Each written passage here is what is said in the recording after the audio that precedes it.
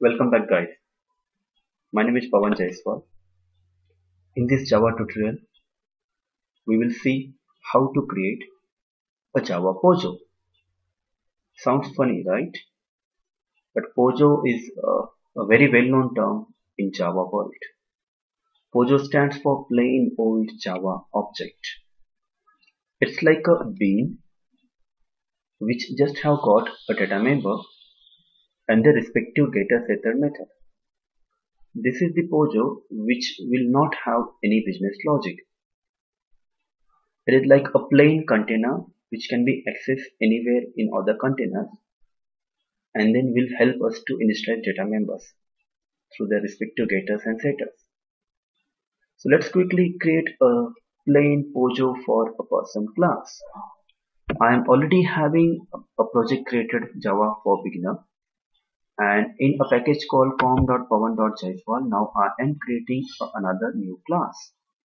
The name of that class is person.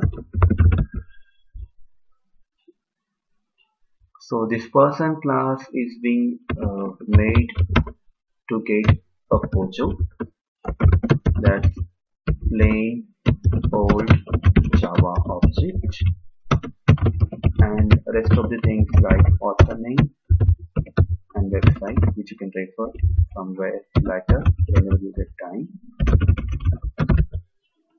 Alright, so in this person I like to make this POJO for following members.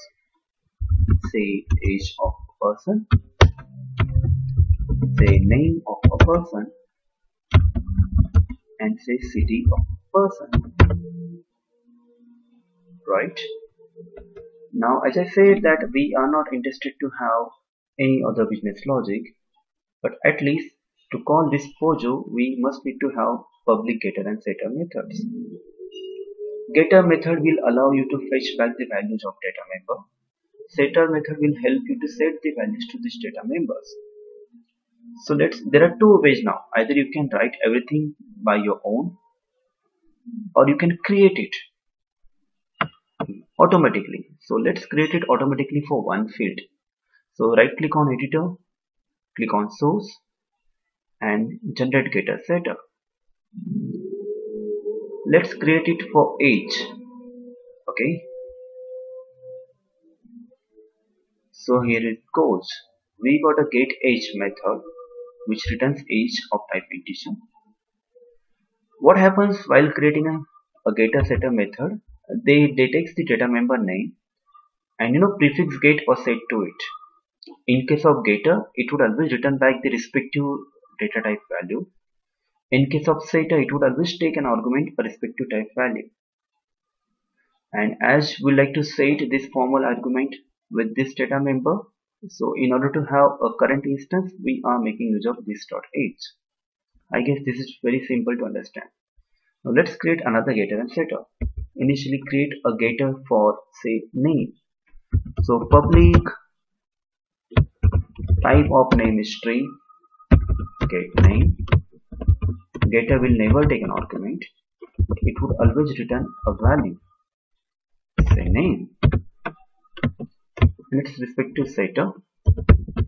Public setter will never return an argument. It would be void. It would always take an argument, so it would be of same type.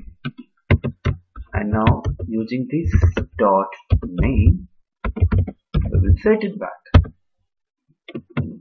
Simple, right? Now getter and setter for city.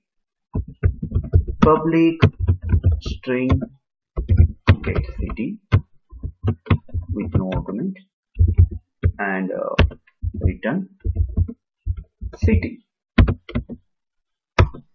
Now public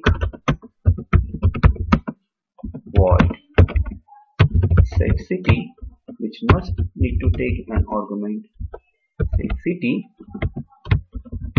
which will use that formal argument to initialize data members for the city. Fair enough.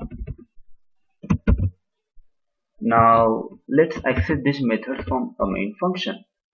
Either you can have a main function to be created in the same class, but that's not a good idea. You should always have only data members and data setters in a POJO, and you should have some another class from where you like to access it.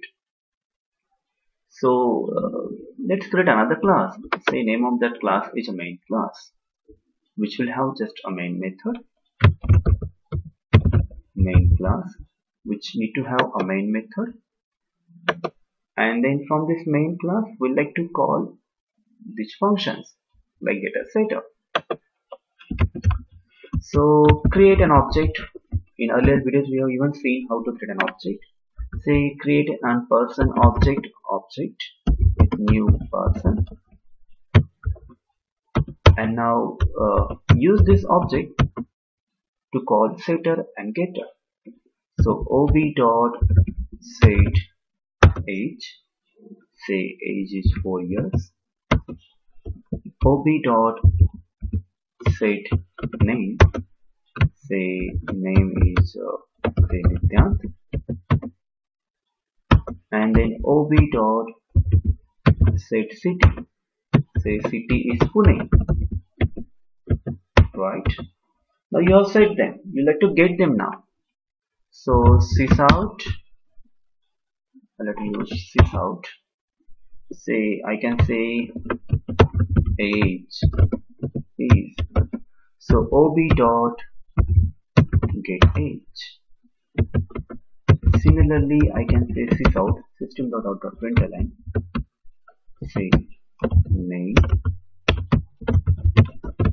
and then name of boy, say ob dot get name, and then sysout for city. So city ob dot get city. Here we go. So let us run this. Press Ctrl F11. If everything goes fine, you shall be able to see these three values. Yes, here it is. Age 4, name Vidyan, and city Pune. So quickly revise what have we done. We created a plain POJO, a person POJO, which has got 3 data members, one of type integer and 2 of type string. Now we have created a getter setter for them. Getter will never take an argument, but it would always return a type of respect to thing. So we like to return an age from this get age, and its respect to setter will always take an argument of respect to data type, and will initialize the data member.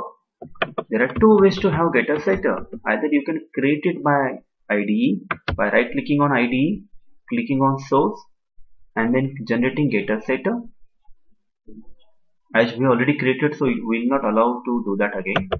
Or you can write them manually. Now it's better that you just have data setter and data members into this thing, I mean a POJO, and then you have a separate class which will be accessing that POJO from that class. So in this main method we created an object of this person POJO, and then we set all the attributes like age, name, city, and then using getters we have fetched them back. And this is an output that we are able to see it now. Hope you understood this video. Hope you understood the significance of POJO and you like to apply them in your Java world. Thank you for watching this video. You can refer other videos on this website. Thanks again. Have a good day.